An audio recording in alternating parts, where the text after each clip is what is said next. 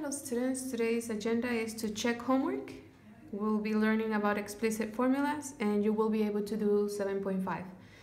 Today students will be able to use and apply explicit formulas and identify the type of sequence from the explicit formulas. When it refers to type of sequence, it means either geometric or arithmetic. Okay, so let's start with this scenario. Imagine that you have 40 bacteria on the first hour. They double every hour. How many will you have on the 24th hour? So take a minute to copy it. And so what is my initial point?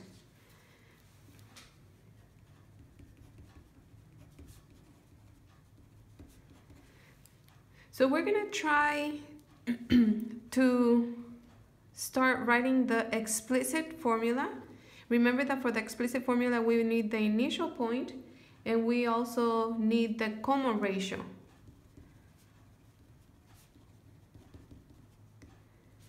And also during class I've been calling this common ratio the pattern. It's just what's happening, right? The pattern. It's the same thing. So the initial point is what we start with. So it would be 40 bacteria. And it says that it doubles every hour. So that will be what's happening to it. So it doubles every hour. It means multiply by 2. And so for my explicit formula, I'm going to write f of n equals the initial point, which is 40,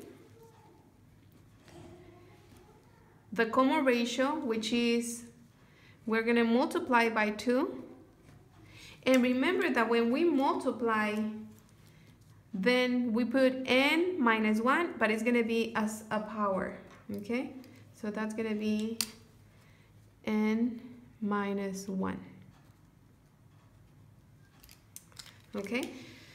So that's going to be my explicit formula.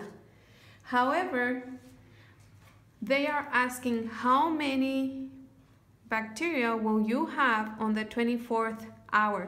Remember that if it was the recursive formula, then we would have to do f of 1, f of 2, f of 3, f of 4, all the way to f of 24.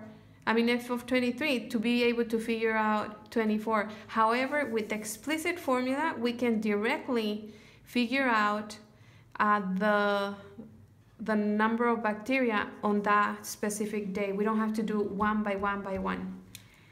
Okay, so we're going to use the explicit formula.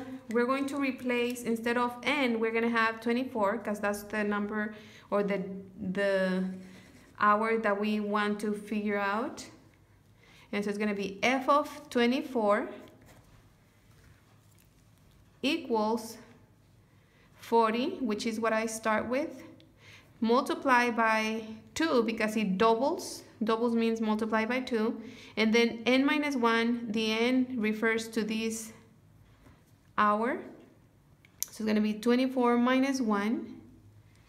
And so f of 24 is equal to 40 times 2 to the 24 minus 1 is 23.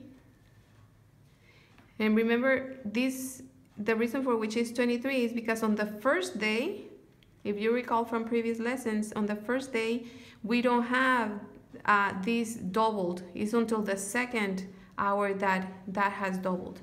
Okay, so f of 24 is equals to 40 times 2 to the 23rd